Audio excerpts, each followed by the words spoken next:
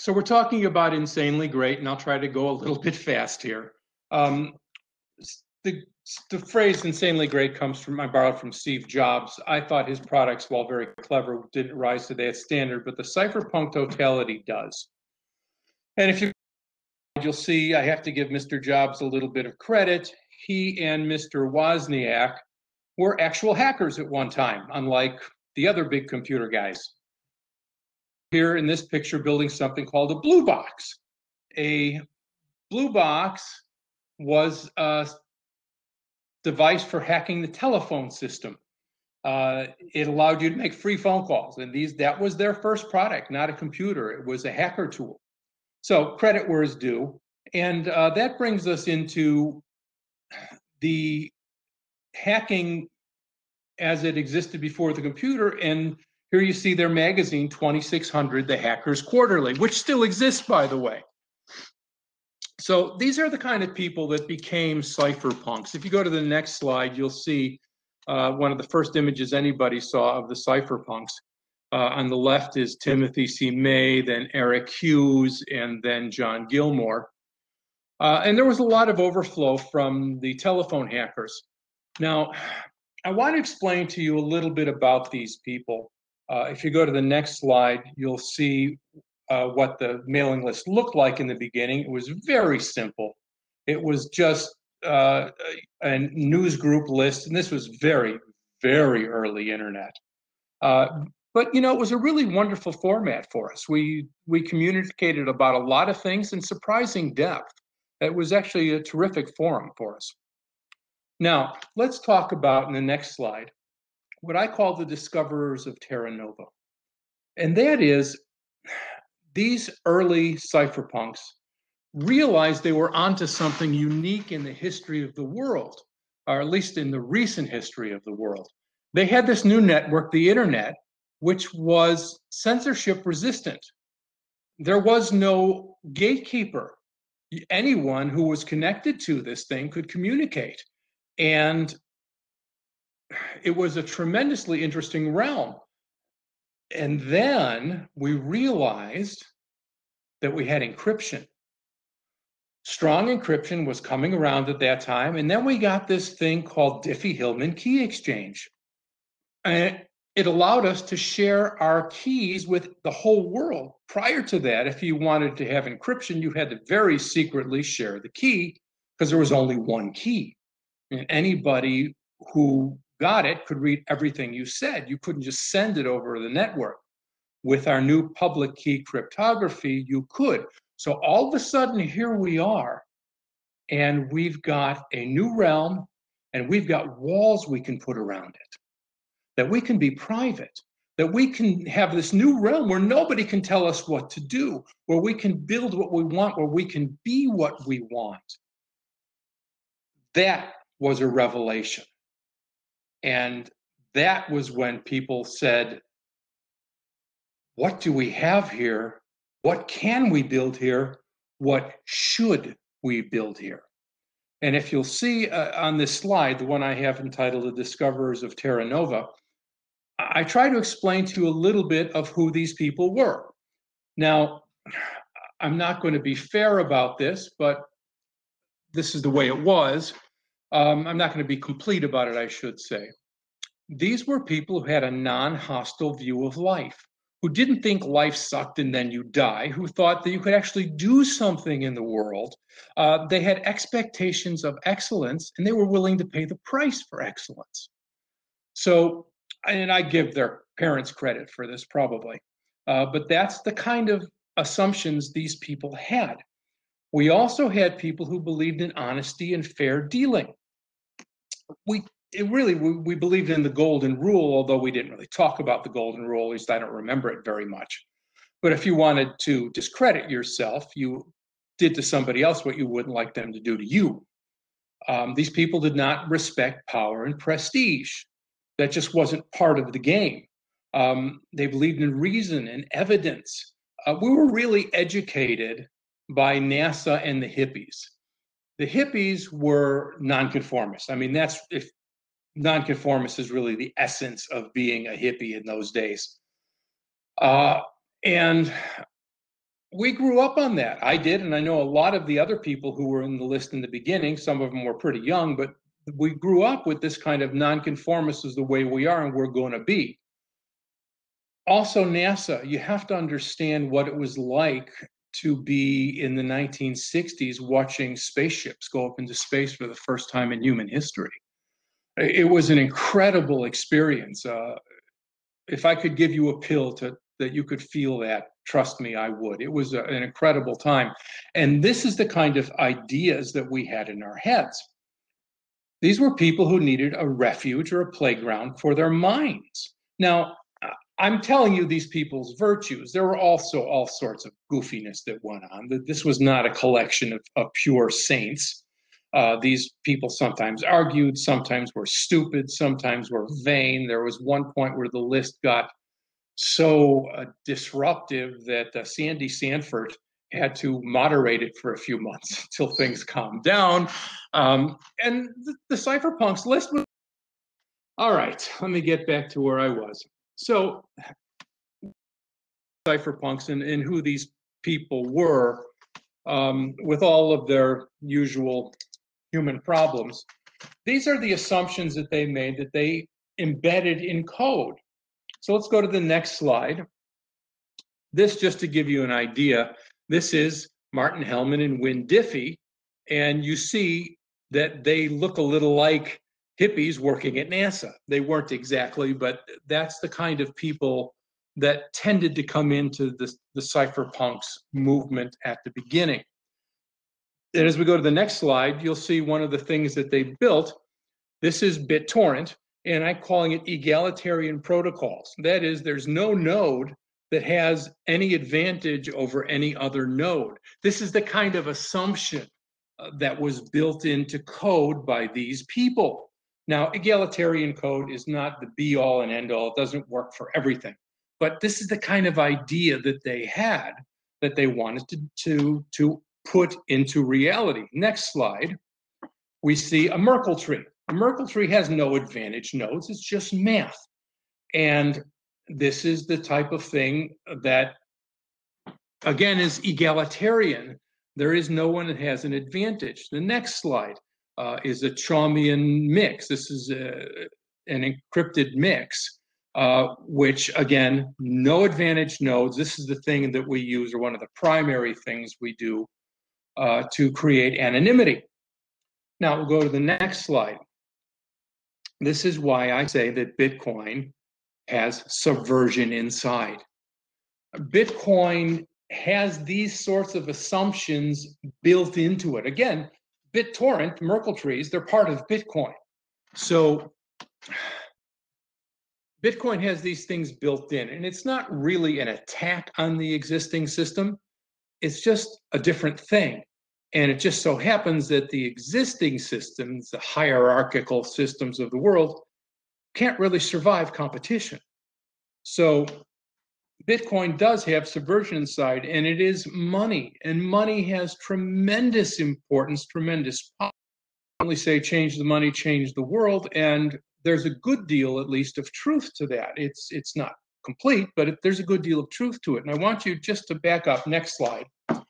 And I want to back up and just make a few points on that. And what you're seeing here is a relic from the ancient Sumerians. This is called a receipt or an envelope, this large ball. It's a hollow ball, and it has writings on the surface. And it's for a collection of debts. And these little stones that you see at the bottom, those are the individual debts that are raised in this envelope. As it turns, the system that we kind of thought, the way money we thought came into existence was we used gold and silver and then receipts. As it turns out, that really wasn't too much the case. What really happened was that debt empowered rulership. Let's look to the next slide. I'll try to keep going quickly here. This is Alexander Hamilton writing in the early American days, saying that it's a well-known fact that where debt is an object of confidence, it answers the purposes of money. Transfers of public debt are equivalent to payment in coins. So when you have debt everywhere, as you did in the old days, you need a central certification of debts, especially when they're involved with taxation, which of course they were. This greatly empowered rulership. Silver by itself doesn't need a central certification, and silver was always the money in the old days. Millions of debts do need a certifier, and this was tremendously empowering to the. I won't go through details, but it was. Now, next slide. Cryptocurrencies are created without concurrent debt. When you make $1, you're also creating debt. I won't go through the particulars, but you're creating T-bills, which have debt attached. And you also have control because the government controls the banks. If the banks don't play by their rules, they get shut down. So their cryptocurrency became subversive by nature because it doesn't have any debt attached. You want to loan somebody some cryptocurrency, sure you can, but there's nothing inherent in it that requires debt. And there is no mechanism of control built in. This is subversive to a system that can't really bear competition. Next slide. Open Bazaar. They have this nice web of interactions between people. Next slide. Particle. The same sort of thing. And by the way, please support these people. Open Bazaar and Particle. They need you. We need them and things like that. The free distribute. We need these. Next slide. I want to back up and give you some idea of how this thing became the dark totality that's coming upon us. I love these old illustrations. They're a little bit flamboyant and sometimes not entirely fair, but they make the point really well, and this one does, that humanity has been harnessed. It is the rule of the few over the many. And it has been for 6,000 years. It's the same model from the Bronze Age. You've got 1 or 2 or 10 or a few hundred people who make the rules, and everyone's told that they will obey or they will be hurt. And this is the model, and they take your money, and sometimes they send your children off to die in wars. This is the model.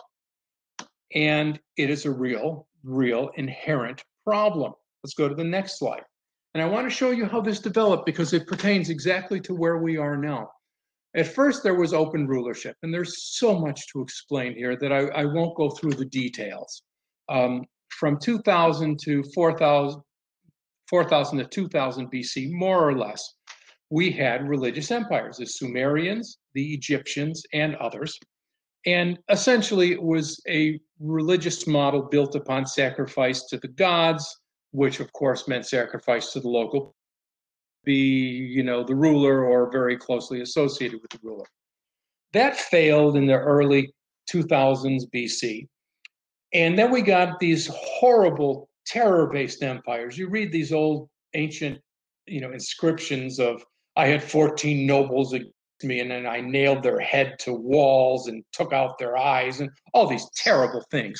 This is the era where this really thrived, and it worked that way because these guys got to create a legend, a terror that everyone was afraid to disobey them.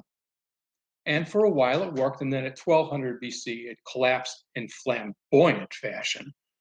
And then we had a period of anarchy where power devolved till there was essentially none at all. It's usually called the Dark Age of the Greeks. But this was a time when other things had a chance to thrive. The Phoenicians.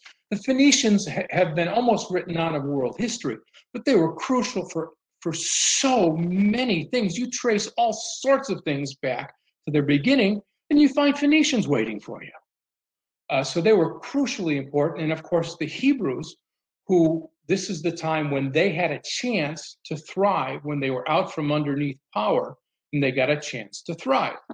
So, and they're critically important in other ways, but I won't go through that again. Then we had these kingless realms, Greece and Rome, very carefully did not have a king. The Romans, when they started, they had a law. And they had laws, and if you had a problem, you had to go to the forum. But not if somebody wanted to make himself king. You can kill him right now. No trial, no nothing. Anyone wants to be king, just kill him. And then monarchy in most places of Europe during the quote-unquote the people eliminated slavery. They're the first people who eliminated on a civilizational scale. And period, that's not really a fair explanation, but it took that sort of period for them to do it. All right.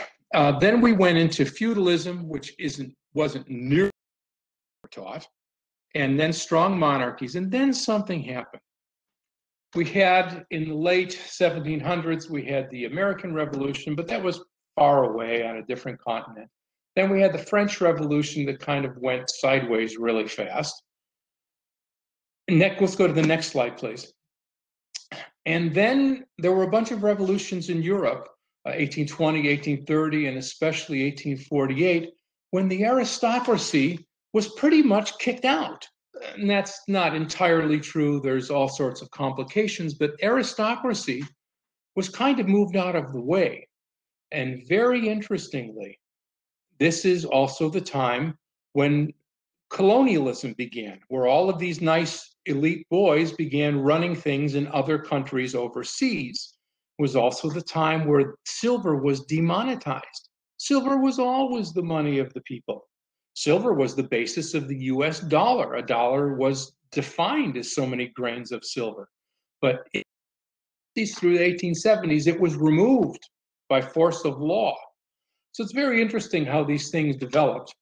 And it was also the time of public credit and the time of democracy coming in, which immensely empowered covert rulership. When you have public credit, who's responsible for the debt? It used to be the king. And if the king didn't pay, the bank might go bankrupt.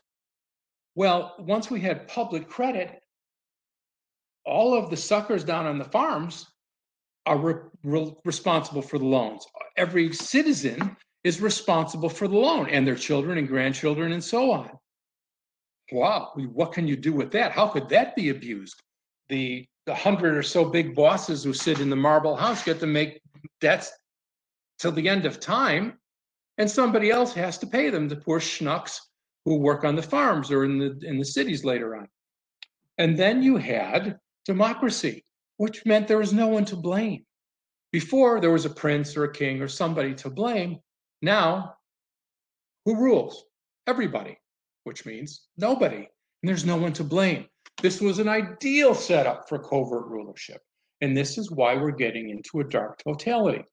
We've moved from democratic power to networked power. I like to use the example of the credit report for network power.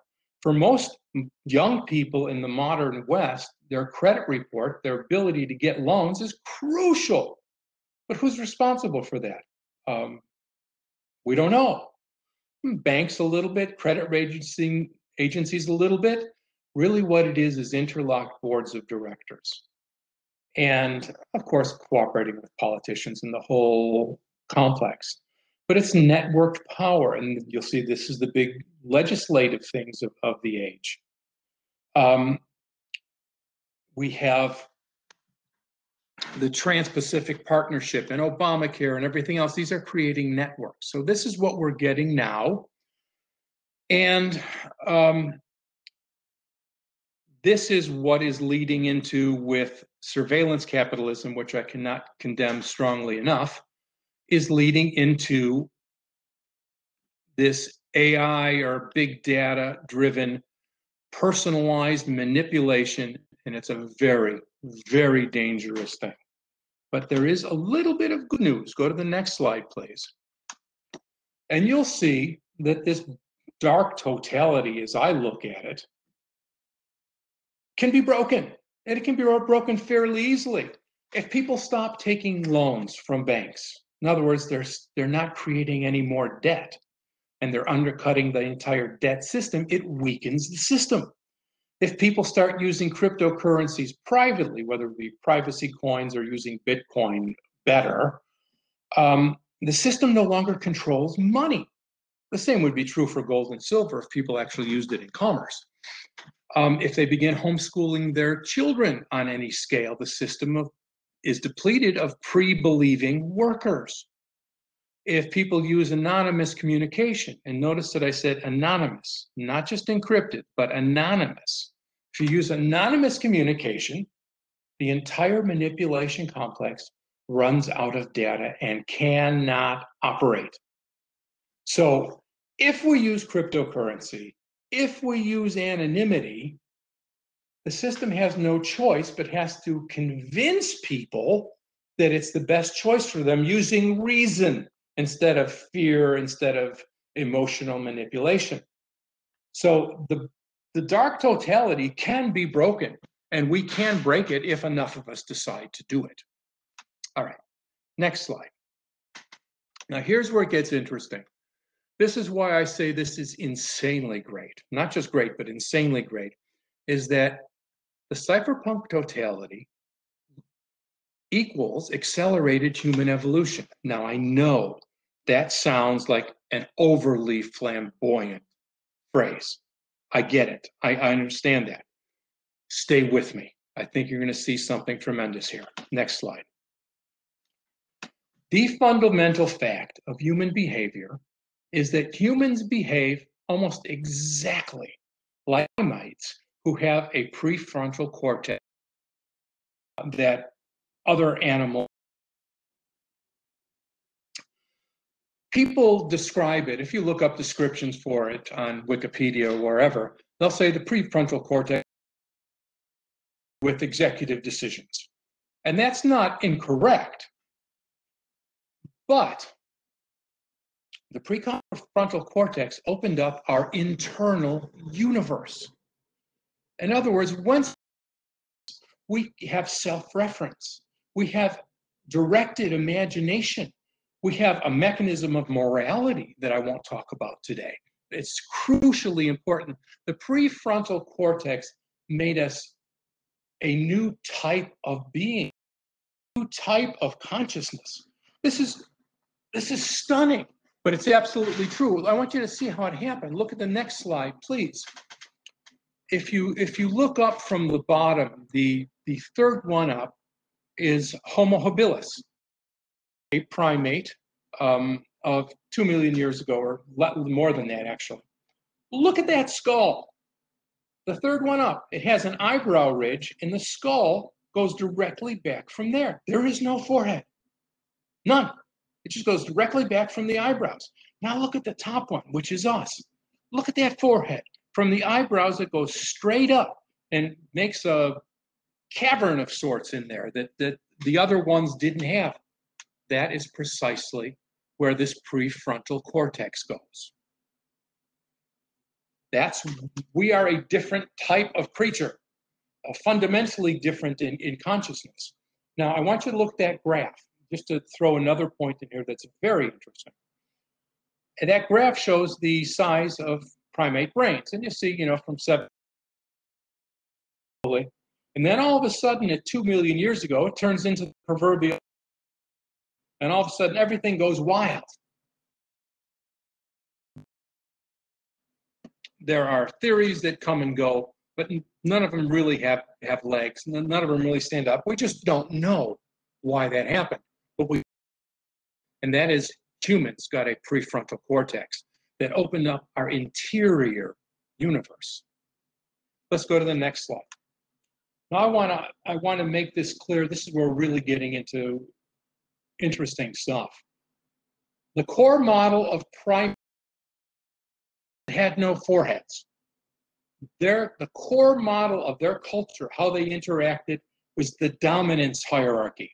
You have the big apes slapping around the smaller apes, slapping around the female apes, slapping around the children, and so on. It was obviously more complicated than that, but you get the basic idea. This is also the model of human rulership. It's the same dominance hierarchy. Yes, in human, more complicated because we're different sort of beings. And there's a whole lot to say about this. I just started going over this in my talking about it more. I'm sure it'll end up as a book someday, but here. So these are the model of both. I've got a quote here from a primatologist from a well-known Oh, are we still connected?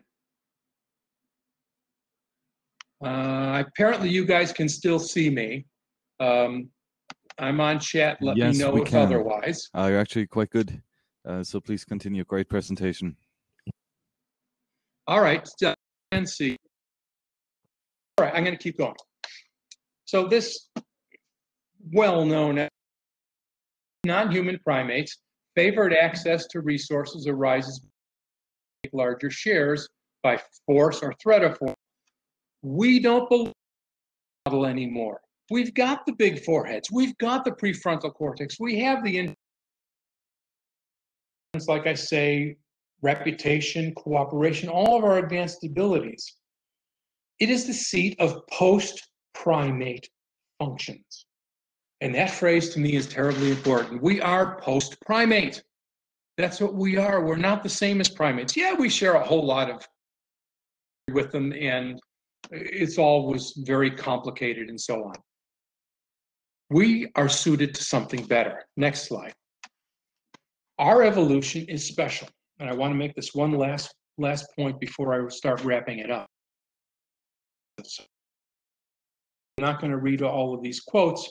It's faster than everybody else. Human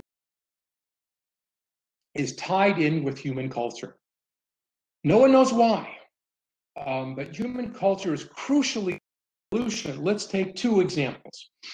In 8,000 Earth, with very, very few exceptions, could digest cow's milk.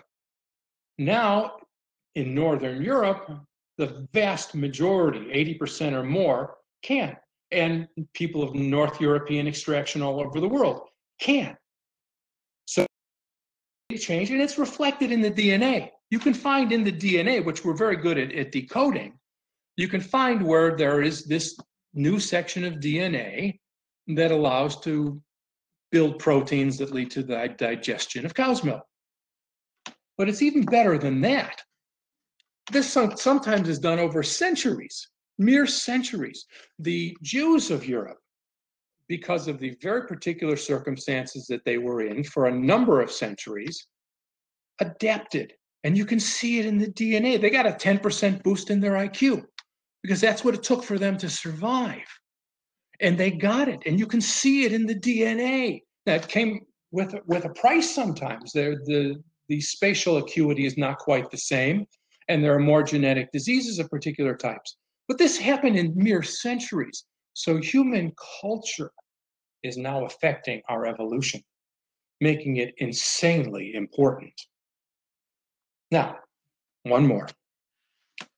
This is where two paths diverge for us. We have their high foreheads for a reason. We have a different method of operating. We are no longer designed to live according to a system of primates. We're no longer designed for a dominance hierarchy. In our private lives, in any healthy family, we don't operate that way. In any local community organization, here in the States, it's the Little League, or in your area, football leagues. We don't operate that way.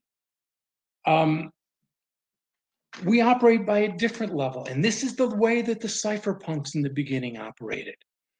It was ad hoc coordination. It was massive cooperation. It was a disbelief in central power. It was a belief in the efficacy of the human individual and systems that allowed that human to be effective rather than to be one member of a dominance hierarchy that are given orders and told to obey or else. We're a different thing. And so we have the old model, which is the dominance hierarchy, which is never going to change. It's never going to get that much better. As long as there's power, it's always going to be corruptible. It's always going to be the old dominance model, and it's always going to go bad. Question is only how fast. Our new totality, partial, incomplete, new as it may be, allows us to develop a new way. And it allows us to use self-reference as a primary tool, to use the golden rule as a primary tool, to be hyper-cooperative. It allows us to do all of the higher realm things, all of the new species sort of things. And it even, this is one of the incredible things about Bitcoin, is that one of the human limitations is something called Dunbar's number. And it just means that humans have a hard time keeping 150 or 200 or more than that many people in their minds at the same time and considering them as individuals. It just seems to be a limitation of brain capacity, of mental capacity. Bitcoin transcends that. Bitcoin and all the currencies that are built on the Bitcoin model are methods of scaling trust. Bitcoin blows through Dunbar's number. And it blows through it. We can trust millions of people now, and in a decentralized way. Oh my God, this is a big deal, and it empowers this cypherpunk totality. So by living this new way, we are becoming better, not only individually, but genetically.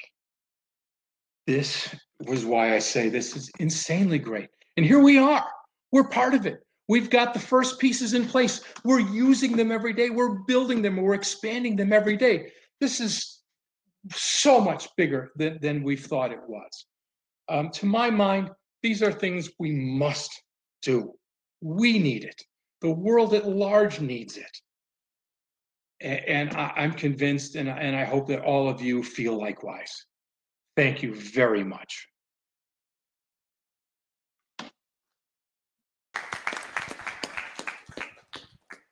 Thank you very much, Paul. That was quite an interesting one of this. I would like to start off with one question before I ask the audience, and that is that you've showed that this recent progress has been exponential, and it seems that even more so in these times, it just kind of picks up on speed more and more and more. So the question is, like, how sustainable is that level of growth, or do you foresee it to further continue expanding at an ever exponentially growing rate? The answer is that we don't know. The Jews of Europe increased genetically, physically, biologically very quickly, but there were trade-offs. Probably much worth it, but there were trade-offs. So we really don't know how fast we can go, and we don't really know how far we can go. We're in new territory. We're in a new realm. We know that we are picking up, no question. No question, our speed of improvement has increased greatly, and that we are becoming better. How far and how fast we can go, your guess is as good as mine. We just don't know.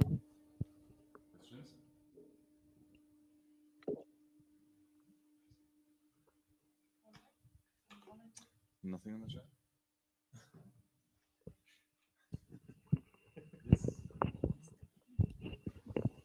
Hello, Paul. Do you hear me?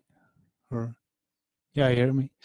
Like the way I think about it, like we have exponential development of all these different technologies, like genetics and robotics and AI and all these things that can potentially destroy us or like cause humanity to self-destruct much easier. And the way I think about Bitcoin is like that's basically the only hope for humanity, that we get the sound monetary system, so we get the right incentive system in place to do good instead of doing bad, basically. So do you have a comment on that? Yeah, part of your question blanked out on me, unfortunately, but I think I got the. This is a tremendous hope for humanity. I wouldn't say it's the only one, because there's always something else, and there's always things that we don't expect that come along. Humans find a way. Life finds a way. But gosh, Bitcoin and having a different model of money, which means a different model of cooperation, insanely important. You know, humans survive by cooperating with one another. That's how we survive. And to do that better, where it leads, but this is exactly what we've come into. We have a better model of doing it, and I think we need to run with it and make the most of it. The Pirate Party made an attempt in Europe and especially Germany to popularize liquid democracy. I think that you have written a bit about it. Do you still think that there is a bright future for liquid democracy, or do you no longer believe that the political system can be changed, the current political system? Well, the current political system will change. Everybody else with them. They come on the stage. They prance. Is a flawed. However, if I could go back to, let's say, the way we're in the United States, which I know very well, underneath the Articles of Confederation, or even underneath the U.S. Constitution in the very early days, my God, I'd go back in a second. Because it's so much less bad than what we have now. But democracy by itself is an imperfect model. It may, however, and I say this, I mean it precisely this way, it may be considerably less bad than what we have now. It's never going to be the ultimate and future model, but if we could get, a 1787 American system, yeah, I'd sign on to make things a hell of a lot better for a number of years. Any thoughts on liquid democracy? I think you're familiar with it too. I don't know.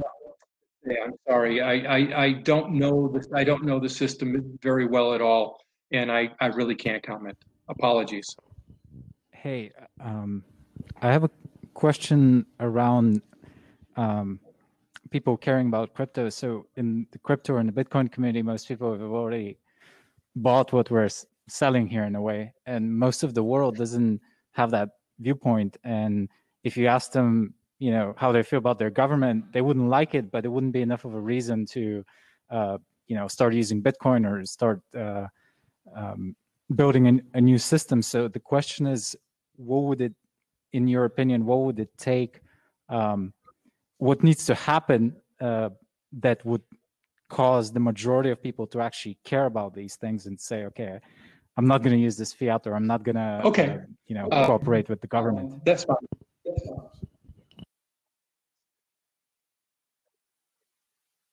Okay.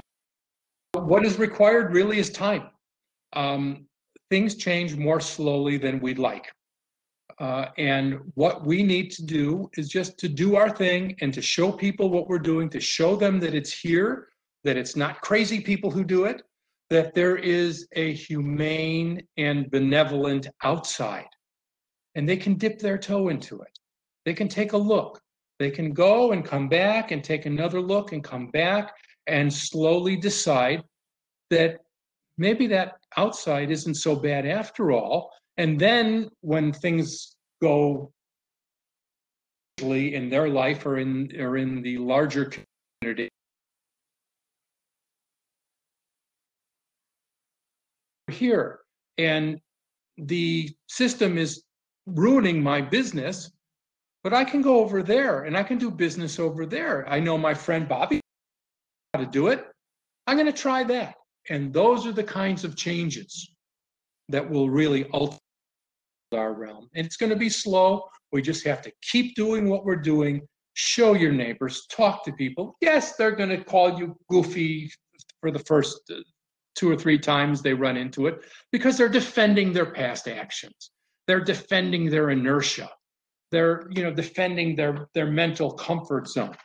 Just keep at it. Just keep going. Talk to about it. Be benevolent. And it will come around. It will. I know none of us want it to take long, but maybe to build it just upon that does. last question a bit more specifically, you have articulated in your writings that free marketplace, right, and an anonymous marketplace in multiple scenarios.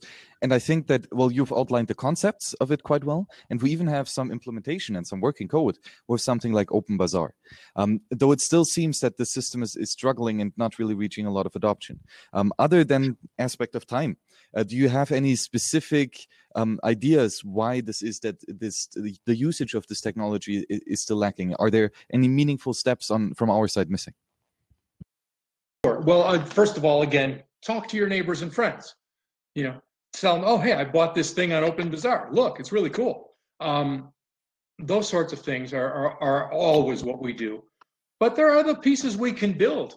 If we want a real functioning, full private economy, we need things like anonymous drone delivery. And I've written a little bit about that to sketch the system out in it's a series called Rise of the Superfluous Class. We need to do better with exchanging. That will help a lot. And we just need to use our systems and to use them more and to just, again, friends and neighbors. We're really good at building stuff. We need to better sharing. Yes, really interesting. Paul, one final question before I let you go. Because during your talk, I kind of got one additional insight in why you potentially have named your company Crypto Hippie. So I did not know about that specific tight relationship between the hippies and the cypherpunks. Could you please elaborate a bit more on that and actually give some more concrete reasons for that specific name? Sure. Jonathan and I, when we started it, it was really important to him as much as me, maybe more, that just for commercial reasons, that we have other to get. Crypto Hippie really is about keeping a door open out of the matrix to people who want it, and very well. And we wanted to have the idea of something more than just commerce. Nothing wrong with just commerce, but we wanted to have that we have other ideas built in this. This is a business to us, but it's not just a business, it's a mission. And these seem to be a pretty good model for us. And once upon a time, I was a bit of a hippie myself. Do you still have pictures of the long hair and big beard? I don't have any. Something may exist somewhere. I don't think I've burned them all. Well, let's see how good your OPSEC is. Let the hunt begin. Paul, this was a phenomenal presentation. Thank you very much for hanging out.